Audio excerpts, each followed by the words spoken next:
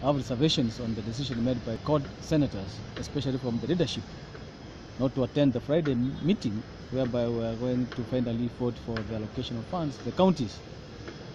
This is in contravention to Article 35 of the Constitution, which talks about basic rights of interest, basic needs for our county people. Hospitals in counties are going without drugs because there's no money.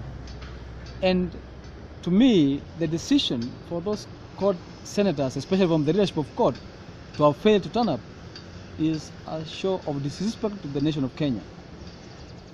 When one is called for national duty, you can wake up even at midnight.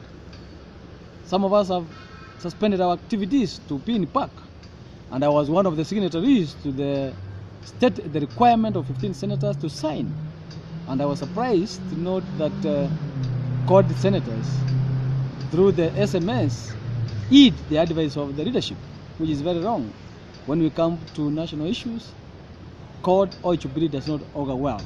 So this is, I take a very, very firm stand against the decision of CORD not to attend this very crucial meeting.